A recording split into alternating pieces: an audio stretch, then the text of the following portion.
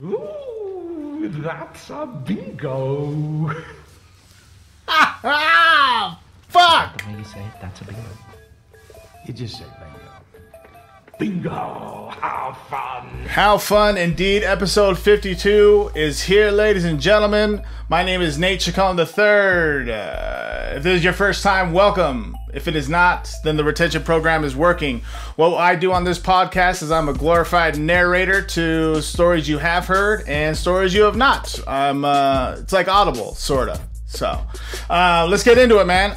So last week, we dropped the premiere episode 51, from Mary L. Trump's book, Too Much and Never Enough, How My Family Created the World's Most Dangerous Man. And I still feel the same way that I felt when I read it, just that kind of dirty feeling or whatever. But I certainly appreciate everyone that watched, their comments, everything. I know how much, we appreciate it, and certainly paying attention. With that in tow, I did forget last time that I have a couple things that I want to say. Actually, I said the book was fiction. I was like, it's not stories, it's fiction. Fucking, it's nonfiction, that story. But the Too Much and Never Enough. So there's that. I want to start with that. And then also, I forgot our random Twitter follower shout out that I do on every single episode. So we're gonna do that right now. Let's see who it is. Now it's already fucking up, and I don't give a shit. Okay, it is at Hollywood Reason, founder of DiMaggio Entertainment. Oh shit, it's KJ. Word up at Lane Visions. Okay, his link will be in the description below. I hope you guys registered to vote as well. But yeah, so today, episode 52, we're going to read from James Baldwin, collected essays right here. The Library of America is who published this book. They're a nonprofit publisher. Their main mission is to preserving America's authors, best and most significant writing in enduring volumes, as it were. And so when I picked this up, it even has the little place mark there. I love it. But there's countless essays in here from James Baldwin. I think it's super relevant to what we're going on in the times today, is for sure. What we're going to be reading today is the discovery of what it means to be an American. So I haven't read it entirely. Honestly, just read the first paragraph, and it's gonna be good. I mean, it's obviously gonna resonate. This has not been the situation that we're in now with the divide or what have you. It's been a struggle for hundreds of years, and so this is gonna be a time frame to reflect. And James Baldwin is definitely a consummate professional in how he writes. He's if you haven't heard of James Baldwin, all good, but you definitely should brush up on your knowledge of James Baldwin. He's again, just incredible individual, incredible author, incredible writer, and someone that we're definitely going to be reading more from, because this whole book is a ton of essays. So we're going to have a lot to do with James Baldwin in the future. But today we're going to read The Discovery of What It Means to Be an American. All right, I want to give a big shout out to our sponsor, of course, Extra T Media, extraterrestrial media, or video, excuse me, media, sorry, extraterrestrial media. Good God. If you need to film a music video, record an audio single, get a drone shot of your business or home, you're looking to sell your house, you need a dope shot of your crib, they have a range of services to help any artist or anyone in need. So visit extratmedia.com. And so right here, some of the merch that's on there. Short story bingo. Short story bingo. Short story bingo. Short story bingo. Sometimes they're funny and sometimes they're sad. Most of the time they're funny because I hate to be sad. Short story bingo. Short story bingo. Short story bingo. Short story bingo. But don't take my word for it. Spare fingers. Okay. All right. Okay, The Discovery of What It Means to Be an American by James Baldwin.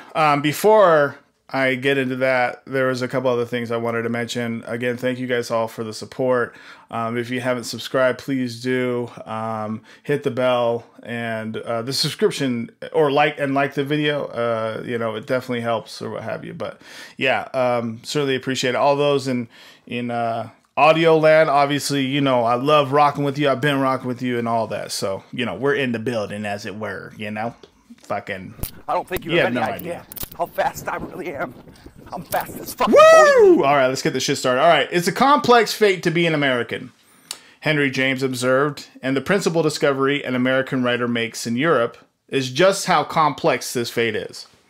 America's history, her aspirations, her peculiar triumphs, her even more peculiar defeats, and her position in the world, yesterday and today, are all so profoundly and stubbornly unique that the very word America remains a new, almost completely undefined and extremely controversial proper noun.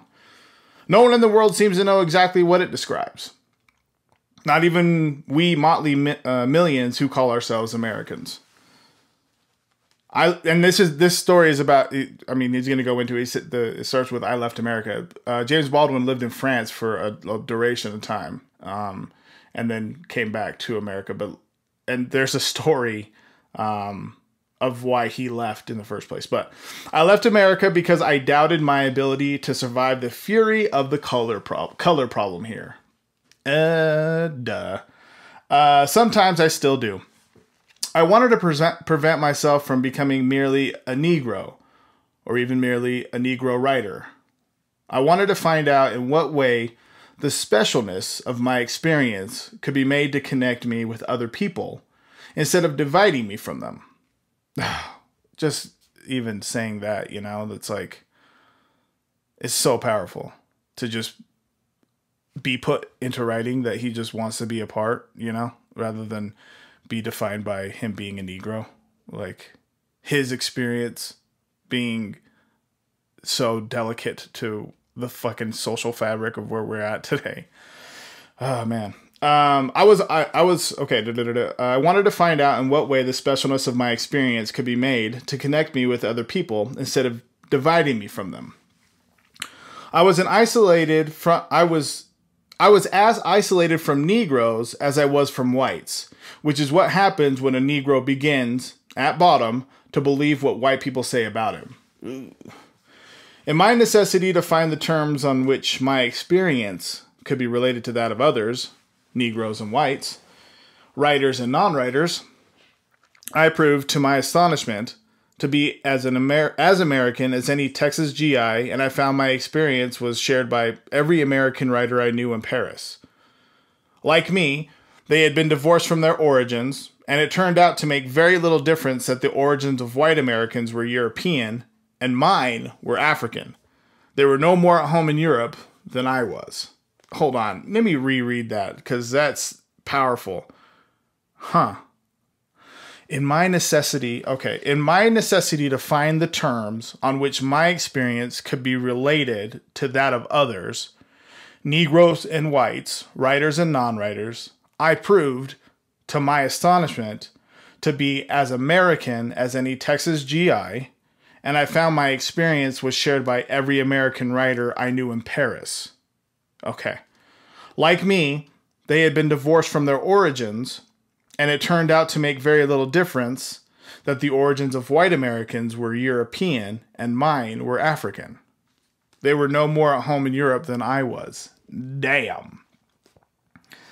The fact that I was the son of a slave, and they were the sons of free men, meant less. By the time we confronted each other on European soil, than the fact that we were both searching for our separate identities. When we had found these, we seemed to be saying, why then? Why? Then we would no hold on. When we had found these, we seemed to be saying, why? Then we would no longer need to cling to the shame and bitterness which had divided us so long.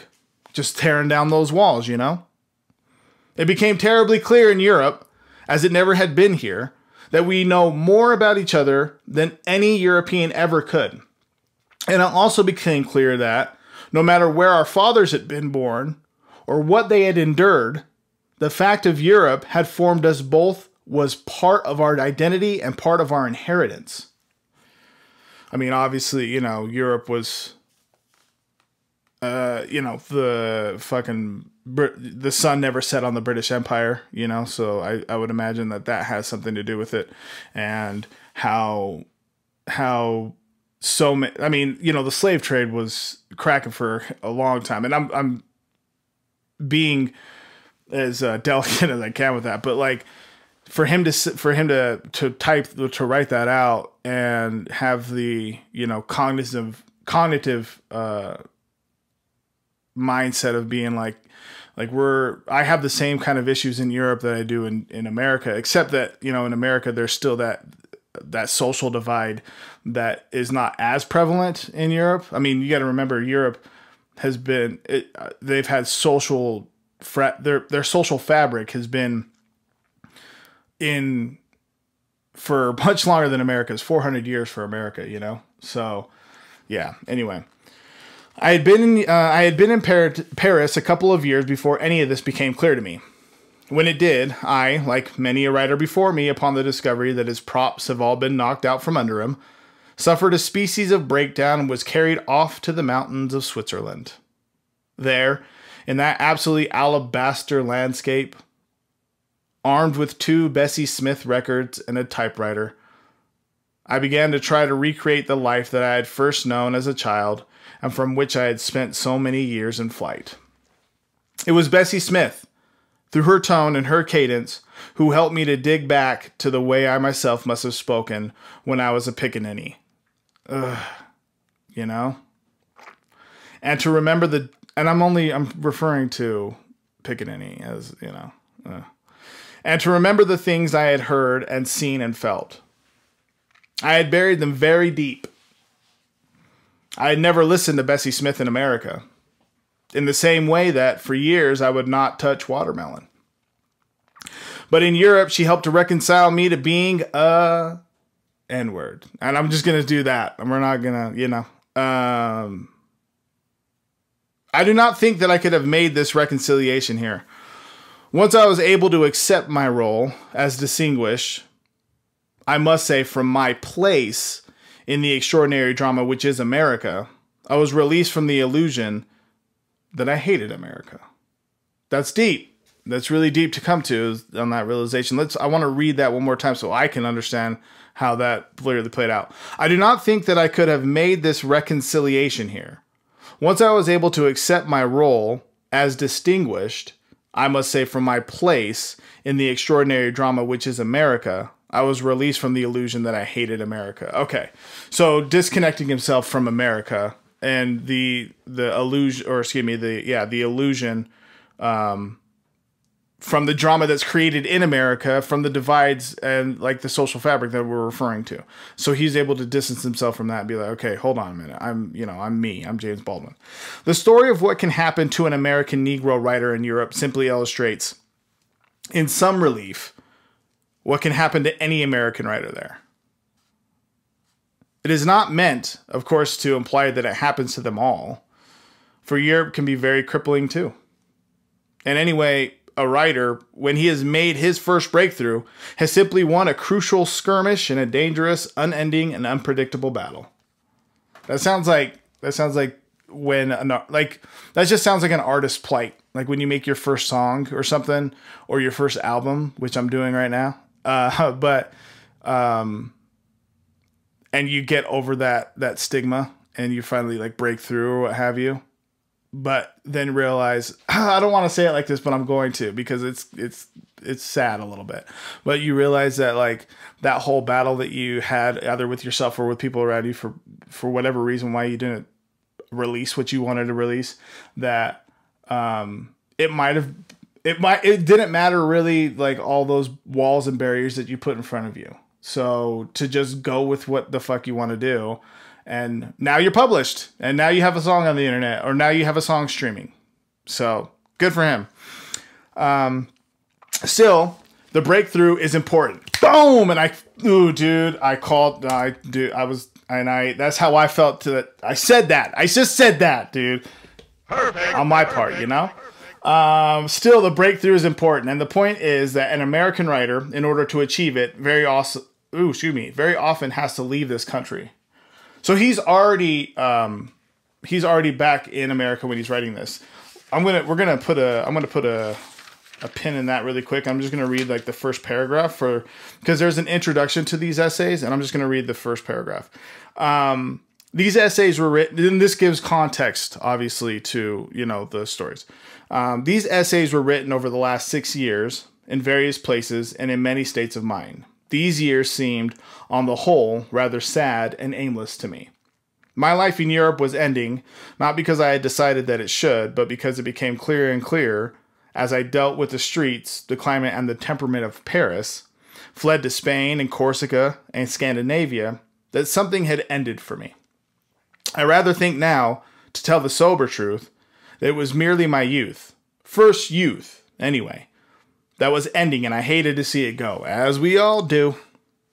In the context of my life, the end of my youth was signaled by the reluctant realization that I had, indeed, become a writer. So far, so good. Now I'd have to go the distance. Okay, so that's why I wanted to read that as a context, because he was coming into his own as a writer, which is what he's explaining here about that breakthrough that he had in order to make that happen. The American writer in Europe is released, first of all, from the necessity of apologizing for himself. It is not until he is released from the habit of flexing his muscles and proving that he is just a regular guy that he realizes how crippling this habit has been. It is not necessary for him there to pretend to be something he is not. Ooh, bro, that is. I got you, homie. You know what I'm saying? It is not until he is released from the habit of flexing his muscles and proving that he is just a regular guy that he realizes how crippling this habit has been. It is not necessary for him there to pretend to be something he is not, for the artist does not encounter in Europe the same suspicion he encounters here. Whatever the Europeans may actually think of artists, they have killed enough of them off by now to know that they are as real and as persistent as rain, snow, taxes, or businessmen. And that's, again, whatever, man. I'm hitting fucking mics over here.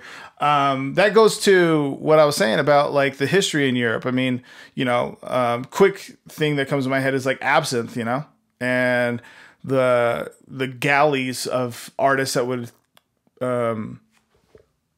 come, or that would come to a location to write or to just get fucked up on absinthe.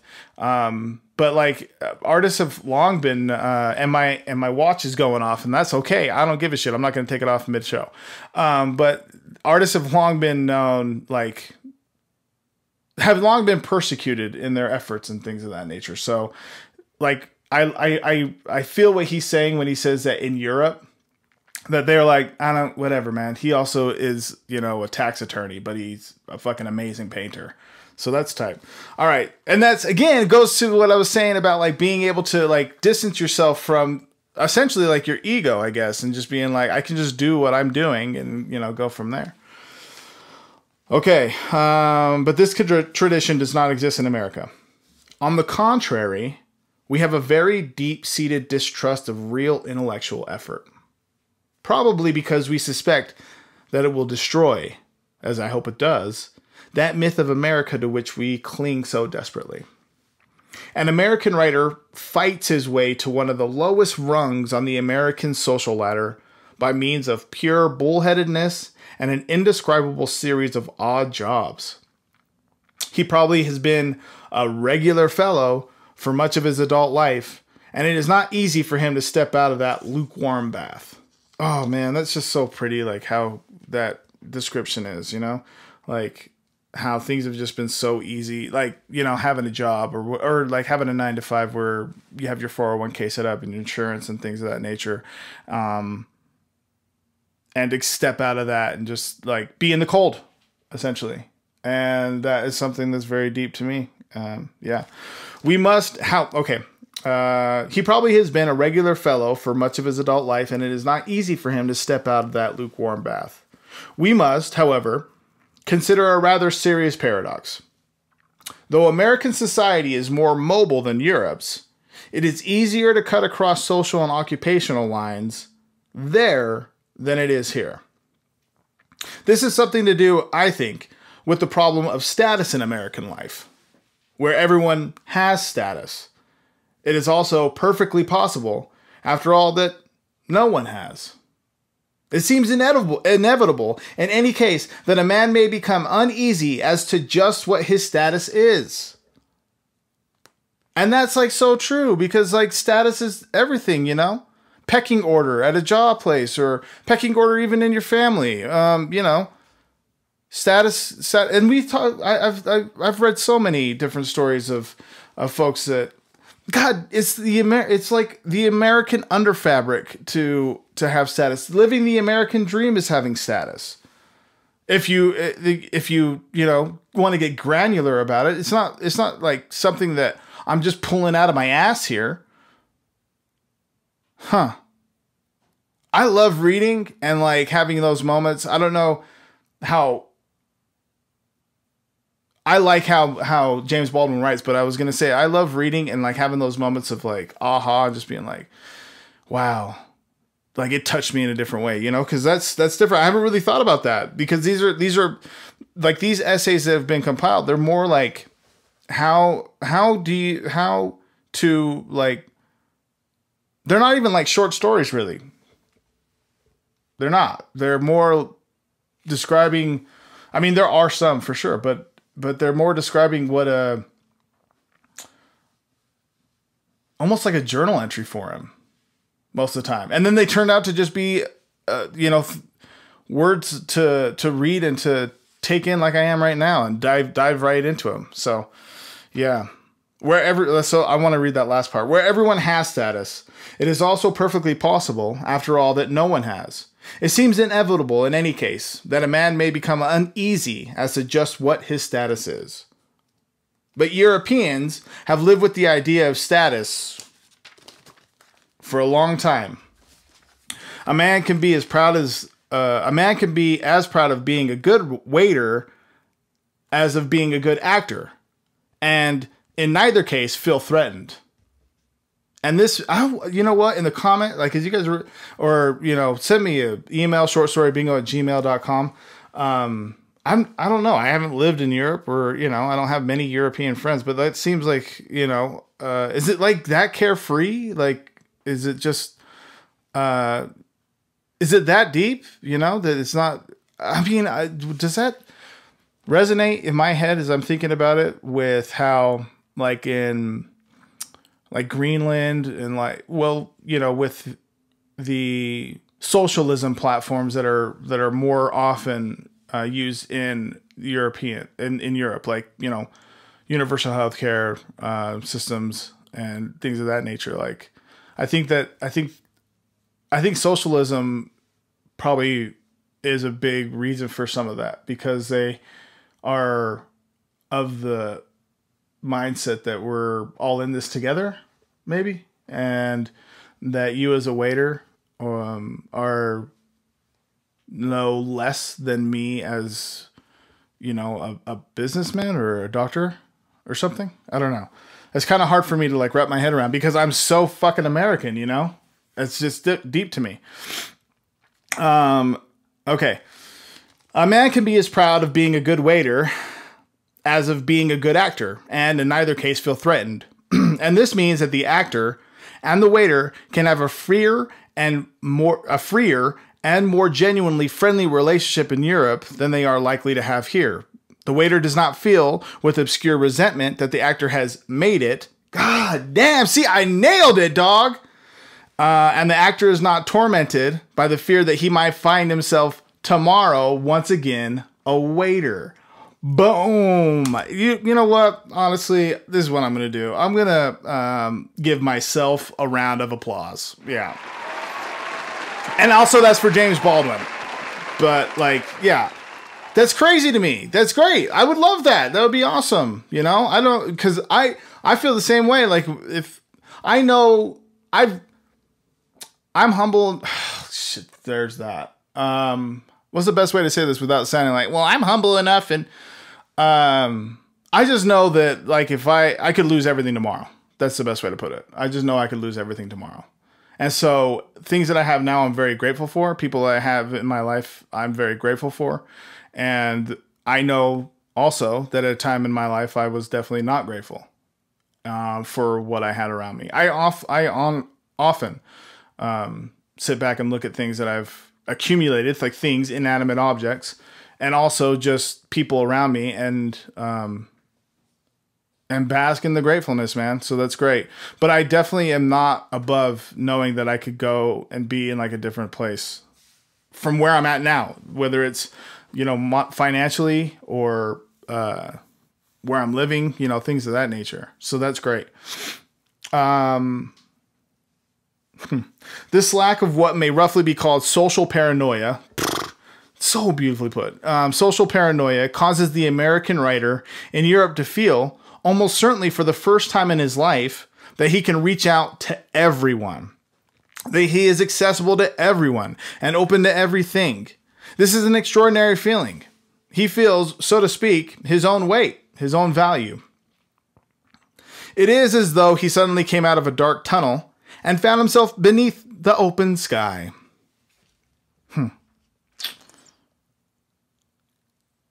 I've already found myself just sitting back, listen, like, as he's writing this, and like, man, dog, this is like me. I'm the writer, you know?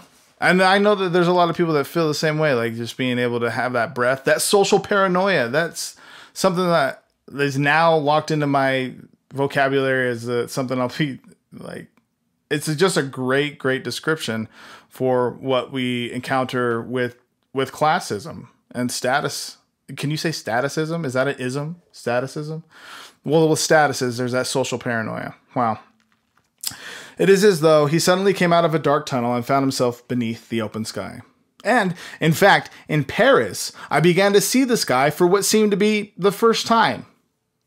It was borne in on me, and it did not make me feel melancholy that this guy had been there before I was born and would be there when I was dead. And it was up to me, therefore, to make of my brief opportunity the most that could be made. Yo, let's go, dog. And that's what's up. I love that. I was born in New York, but I lived only in pockets of it. In Paris, I lived in all parts of the city. On the right bank and the left, among the bourgeois and among les miserables, and knew all kinds of people, from pimps and prostitutes and Pigalle, Pigalle, okay, to Egyptian bankers in, in Neuilly, Neuilly, Neuilly. That's what we're gonna do. Yeah, this may sound extremely. So anyway, he knows a bunch of people. All right, he knows a bunch of people. He's seen a lot of shit. Okay, this may sound extremely unprincipled or even obscurely immoral. I found it healthy. I love to talk to people, all kinds of people, and almost everyone, as I hope we still know, loves a man who loves to listen. This perpetual dealing with people very different from myself caused a shattering in me of preconceptions I scarcely knew I held. So judging. The writer is meeting in Europe people, the writer is meeting in Europe people who are not American, whose sense of reality is entirely different from his own. They may love or hate or admire or fear or envy this country. They see it, in any case, from another point of view, and this forces the writer to reconsider many things he had always taken for granted. This reassessment, which can be very painful, is also very valuable. This freedom, like all freedom, has its dangers and its responsibilities. One day, it begins to be borne in on the writer, and with great force, that he is living in Europe as an American. If he were living there as a European, he would be living on a different and far less attractive continent. This crucial day may be the day on which an Algerian taxi driver tells him how it feels to be an Algerian in Paris. Nice. It may be the day on which he passes a cafe terrace and catches a glimpse of the tense, intelligent, and troubled face of Albert Camus. Is that a real guy? Let's look him up. Albert Camus. Albert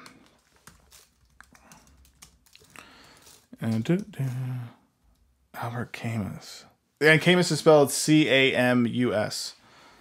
Albert Camus was a French-Algerian philosopher, author, and journalist. I ran into that one. He won the Nobel Prize in Literature at the age of 44 in 1957. The second youngest recipient in history. Damn, that's what's up. Camus was born in Algeria to French Pied Noir parents. His citizenship was French. Okay. So he was born in Algeria, but to French parents. All right. And that's where I deduced it to. Oh, okay. Yeah. And he was the second youngest recipient of the Nobel Prize in Literature. That's crazy. Okay. Let's do this. Okay. This crucial day may be the day on which an Algerian taxi driver tells him how it feels to be an Algerian in Paris. It may be the day on which he passes a cafe terrace and catches a glimpse of the tense, intelligent, and troubled face of Albert Camus. Or it may be the day on which someone asks him to explain Little Rock, and he begins to feel that it would be simpler and, corny as the words may sound, more honorable to go to Little Rock than sit in Europe on an American passport trying to explain it. I could see that. Someone in Europe asking, James Baldwin about Little Rock. Everyone knows. Well, not everyone, but, the Little Rock 6. Hold on. I used to live in Little Rock, actually, when I was in the Air Force. Oh, Little Rock 9. That's what it was. Yeah, the Little Rock 9. Right? Hold on. Just making sure. Yeah. Yeah, Little Rock 9. I mean, yeah. Little Rock Central High in 1957. Yeah. That high school is actually still open and runs just like a regular high school.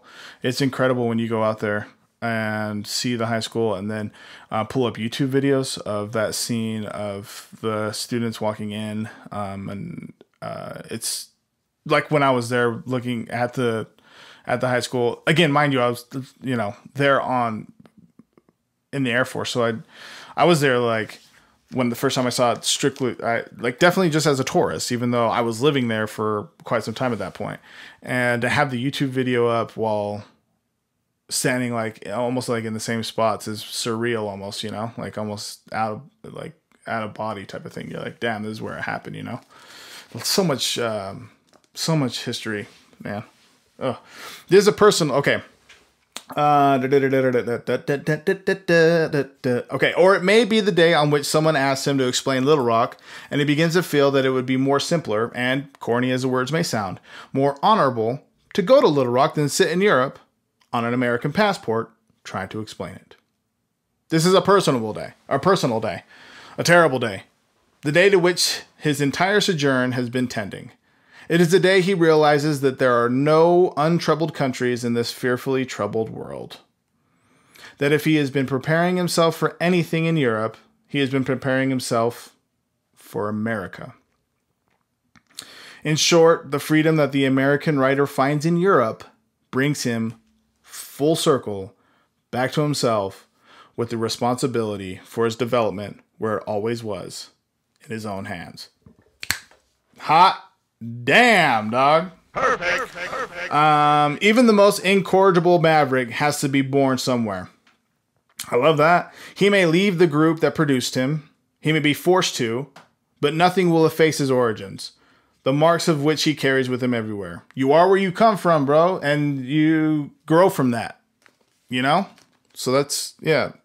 I think it is important to know this, and even find it a matter for rejoicing, as the strongest people do, regardless of their station. On this acceptance, literally, the life of a writer depends. The charge has often been made against American writers that they do not describe society and have no interest in it. They only describe individuals in opposition to it, or isolated from it. Of course, what the American writer is describing is his own situation. But what is Anna Karenina describing, if not the tragic fate of the isolated individual, at odds with her time and place? Yeah, what is Anna describing? Who is Anna Karenina? Karenina. Oh, it's a movie? Oh, it's a novel. But it was published in 1878. Okay. by Russian author Leo Tolstoy. Many writers consider Anna Karenina the greatest work of literature ever. I'm gonna have to read. I'm gonna grab that.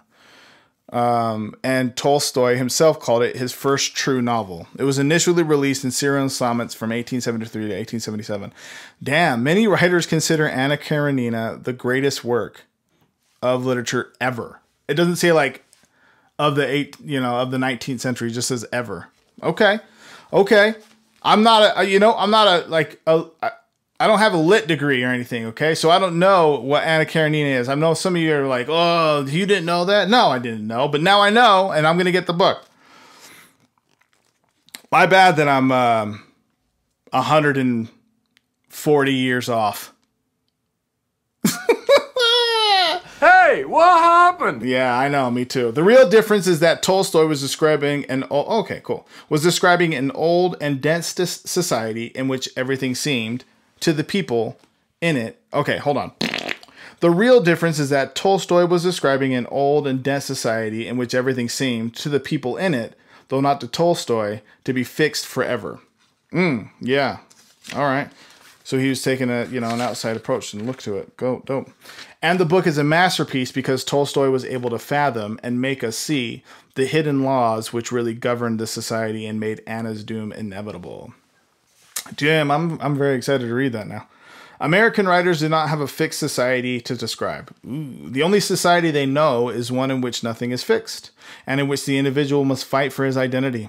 This is a rich confusion, indeed, and it creates for the American writer unprecedented opportunities. That the tensions of American life, as well as the possibilities, are tremendous is certainly not even a question. But these are dealt with in contemporary literature mainly compulsively. That is, the book is more likely to be a symptom of our tension than an examination of it.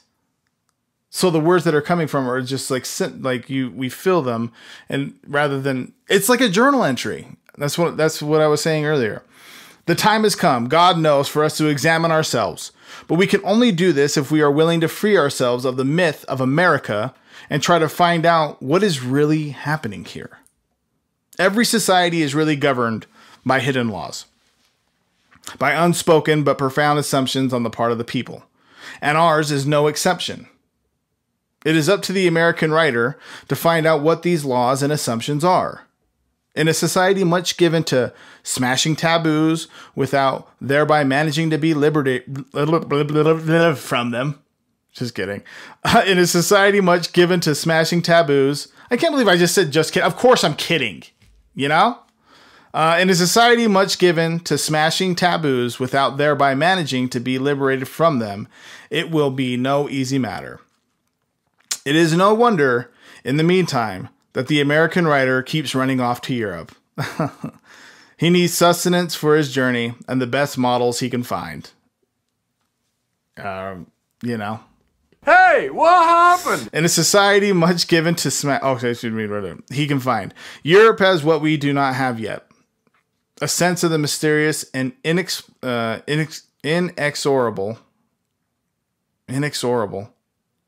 I know that's Europe has what we do not have yet, a sense of the mysterious and inexorable. Oh my God.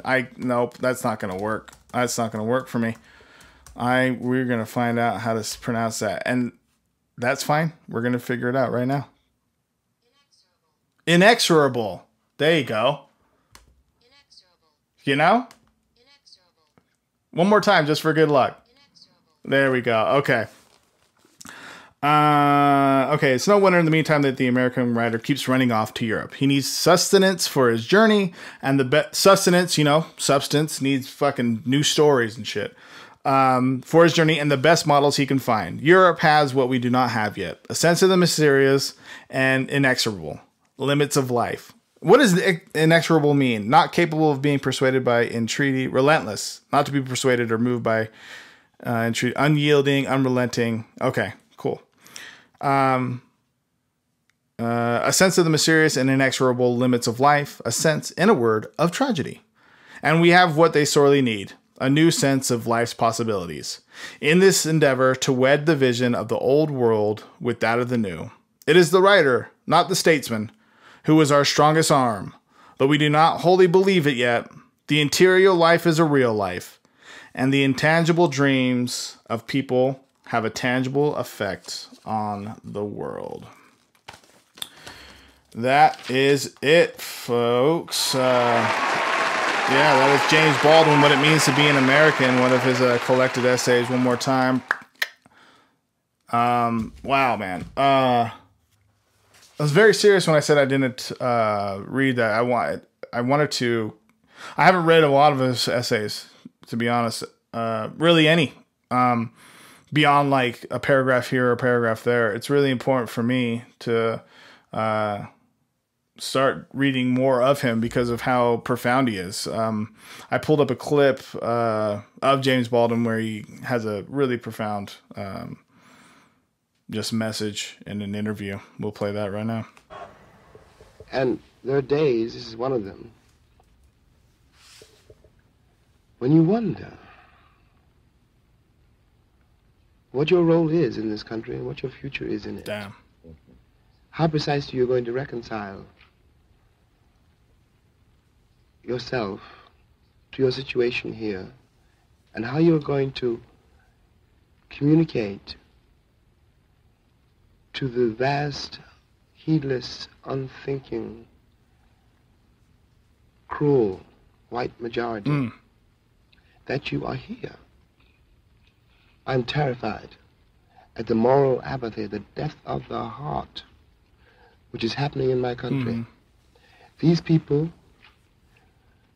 have deluded themselves for so long that they really don't think I'm human. I base this on their conduct, not on what they say. And this means that they have become, in themselves, moral monsters. Damn. Yeah. It's a weird time we're in, man. I think it's always a weird time. I think that's always been said for a long time. It's like, it's a weird time we're in. It's a weird time we're in. But it's really to note, to vote. Make sure you vote. Register to vote. If you have not. I said in the last podcast, I said I'm going to put a link for you to vote. I get so caught up with like how to say shit. I meant to put, I'm putting a link in to register to vote. It's right at the top. So if you have an issue with it, I don't know, if I can pull up a YouTube video on how to do it, but just click the link and it'll start. Like you can just go through the steps on how to do it. But I wish everyone well. I hope things are going in your favor. I hope this story finds you in good health. My name is Nate Chacon III. Make sure to check out extratmedia.com. Again, extraterrestrial media. If you have a single that you're dropping, a video that you want to have done for your music, or you're trying to sell your house, or you just need some good video work, you need to get a photo shoot set up, hit them up. Extra T Media, my man George Life is heading that up with his team as well, to make sure that's artists and folks are being taken care of. They offer a lot, a wide range of services. Also email me, shortstorbingo@gmail.com, if you have suggestions on stories that you'd like to hear, comments, email me. Let me know what's up. I really listen and read. I read them all. I listen. If you want to send like an audio message, then fucking do that, and then follow me on Instagram, at Gabino_Grimes. That'll be here somewhere. And then, at Short Story Bingo as well, as new content continues to roll out. So yeah, Short Story Bingo, episode 52. I felt like I was saying studio. That's what I fucking felt like. Anyway, yeah, episode 52. James Baldwin, collected essays. Yeah, and we're out. Dun dun dun. Spare fingers. Cheers.